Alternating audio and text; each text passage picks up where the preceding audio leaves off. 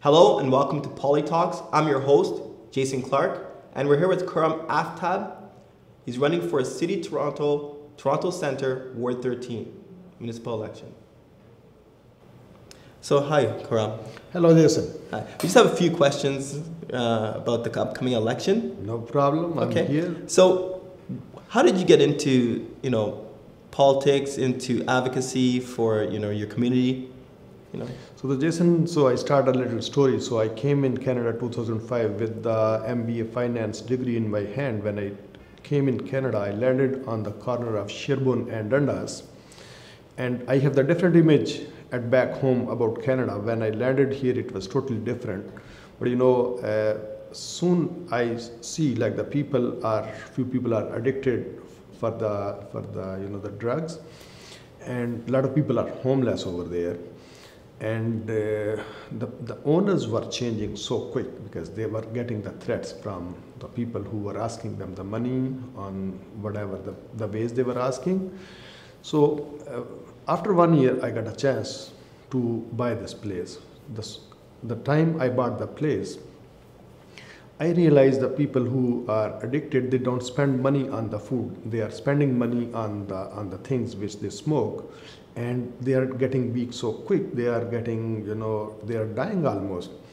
So I started giving them the food, and 2006 I started the fried chicken. If you go in the store, so still it's a $3.50, including tax, big pot, so people can eat.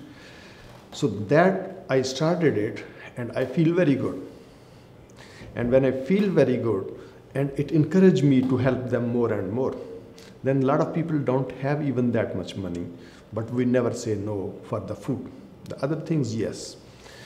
A lot of problems there, but I face from the front. I never run away. I stand for the people who are less fortunate over there. I never thought like I will run for the city councilor, I will come in the politics.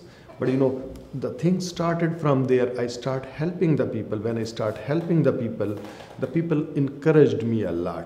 When they encouraged me a lot, it's, I keep on doing it. Then I open a multiple the stores in this area. Sherbourne Dundas, I opened the restaurant 2008. Then I opened another restaurant on the Kabul Express, is on the Jarvis, and you can say Church and Dundas. So then I opened different stores. But meanwhile, I got a license in the real estate, so I start helping the people. I got good money from the Remax, from the real estate. So I start investing that money on the people. But it gave me too much happiness. But it was not a politics that time. But eventually it turned to this side, like the people start encouraging me, like you should take a further step, since you are doing a lot for the community, so you should do something better. So for the better, still I never thought it, but they told me. It was a big discussion, and almost 3-4 months it was a discussion with the people, consultation with the people, and then I came to the point like, okay, I should do it. So that's why you wanted to run for a city councilor? Yes, on the people's choice, basically. Yeah, that's great. Yeah. So what do you think the role is of a city councilor, and what do you think you would enjoy most about that role? The city councilor role is to handle the day-to-day problems of the people on the street level, on the small thing. The things are handled from the federal and provincial, but city councilor is specifically which have a direct interaction with the people. So that part, the city councilor have that role to meet with the people, and that should be from the people who live there, who have spent the whole youth in this area, who knows the people, and who can represent them very well. So this is the role basically of the city councilor. That's great. So what do you feel are going to be some of the biggest challenges you'll face in this job? The biggest challenges is we are facing, the big problem for the housing. I know it's a very big issue. Even the federal want to solve this problem overnight. Provincial want to solve this overnight. The mayor want to solve this overnight. And I also want to solve this problem overnight, but this will be the challenge, like the funding. The funding part, how much money we can invest, and it's a little slow process, but we will jump in. We will see like how faster we can, and we want to give the relief to our people as soon as possible. But that part, I have in my mind like it will take some time, and this will be the challenge. Other things, solving the gun violence and involving the people and giving the importance to our old people, so that part we can do it. Those are some of the challenges you think you'll face. Yes. Mm-hmm. So what are some of the successes? Give me 3 successes that you have achieved in your career or in your advocacy for the community. So the first thing, when I came, I opened up the store and I start helping the people, and I open up different kind of businesses, run it successfully. Running one business successfully, it's a big challenge, especially in this kind of area. But I have believed if you keep on working hard, right, it could change, and you can change anything.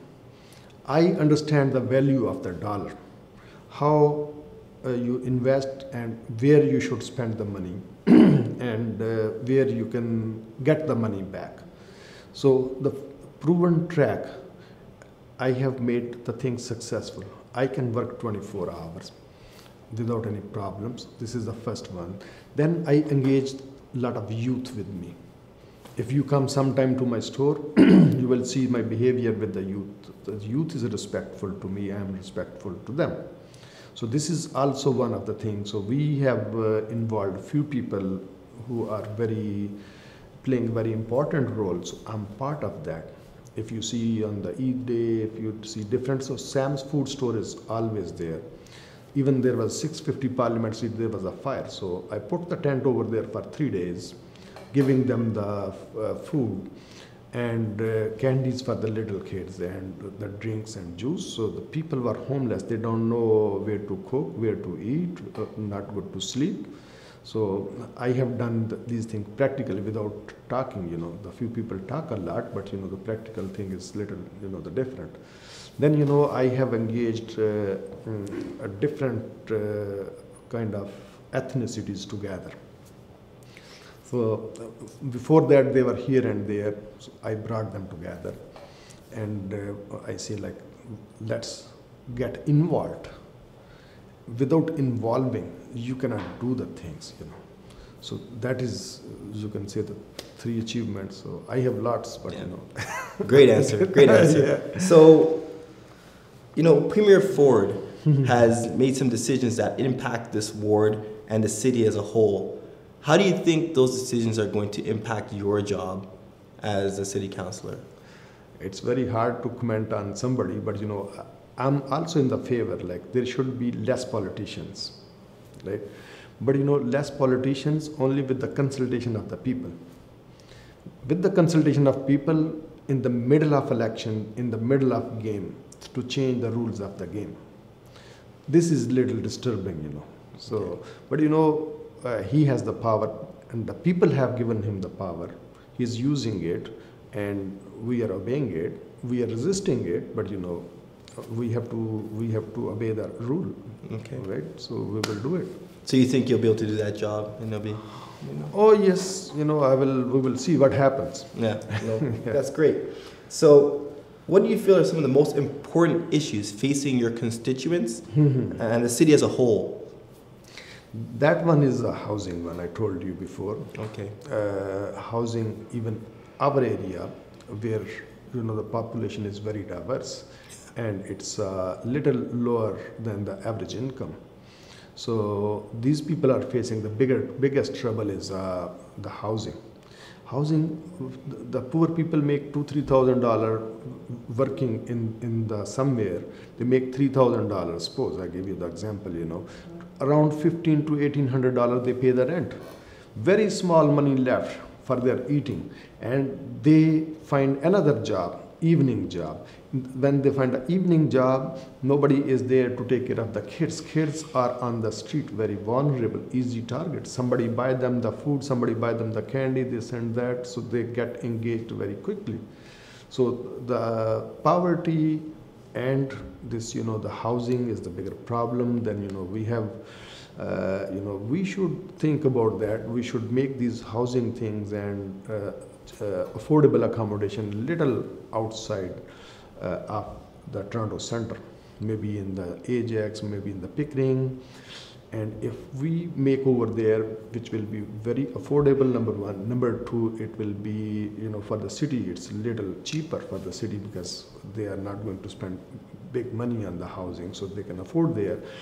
If they make the things over there, then we need the transportation over there. It should be proper transit, should be proper. Then we have to build some transit things. Tory have a very, different model, which was, when it was presented, it's very good, but he couldn't work out a lot. Maybe he's short of funding, whatever. Jennifer Kismet, she has her own plan. We appreciate the good things, the good plans, but we need to implement it. We need to concentrate to solve these problems. Housing and transit, I think we can solve both things together. That's great. So how do you think the citizens or constituents in your ward can get involved and have their voices heard? Oh yes, so that is one of my achievement. I told you before, like especially the ethnic community. So they were not getting involved and they were not voting even, And they were not voting because they were thinking we will not be here, and even we vote or we don't vote, it will not make a difference. So that's what I'm doing, and I'm a little successful in this one. So I'm telling this diverse community, you have the vote and it have the equal vote. You are not a second-class citizen. You are the equal citizen here.